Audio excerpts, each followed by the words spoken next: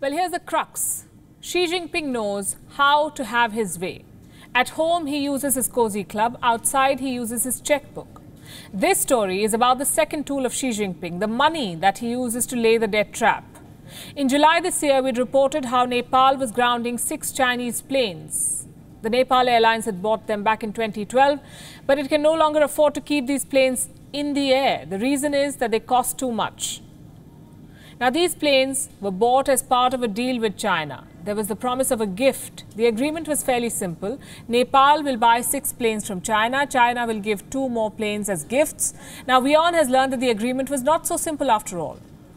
It was a deal that only benefited China. The agreement was signed in the year 2012 under Prime Minister Baburam Bhattarai. Nepal bought these planes through Chinese funding. 60% of the funding came from China's Exim Bank. The remaining 40% was in the form of a grant, a subsidy from China, you could say. The value of the deal was 6.6 billion Nepali rupees. That's more than $50 million as of today. The term of the loan was 20 years. The interest rate, 1.5%. Now, the Chinese planes are grounded and Nepal is stuck with the liability. The list of problems, we can tell you, is fairly long. The operating costs, the insurance of the plane, they're too high. The spares are not available. When they are available, they're too costly. The spares are sold at a markup of 50 to 70%. Training pilots to fly Chinese planes also costs a lot, 50% more than what airlines usually pay. So Nepal Airlines had no option but to ground the planes. What about the Chinese loan? Can they dismiss the loan too? Will the airline still have to pay the installments? Can it return the planes? These questions need to be answered by the government of Nepal.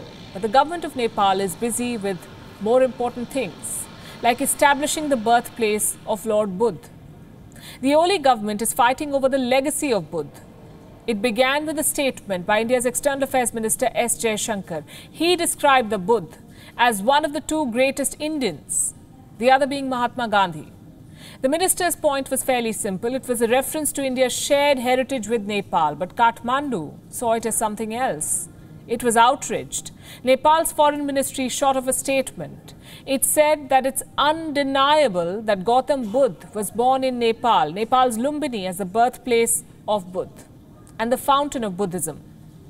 But Nepal's desperate attempt to trigger yet another diplomatic row with India turned out to be a non-starter. New Delhi issued a statement soon after Nepal, confirming that there is no doubt over the birthplace of the Buddha. Such is the desperation of Nepal. The Oli government is looking for ways to pick a fight with India. First, it laid claim over 3 Indian territories. Then the Prime Minister of Nepal said that Lord Ram was born in Nepal, that he was a Nepali. Now he wants to own the legacy of Lord Buddha, while China continues to lay the groundwork to repossess Nepal's assets. Nepal has not said anything about China's claims on Mount Everest, by the way. And despite the bitterness in the relationship, India remains steady in its support for Nepal. The Indian Army has gifted 10 ventilators to the Nepal Army. They were handed over on Sunday with no strings attached.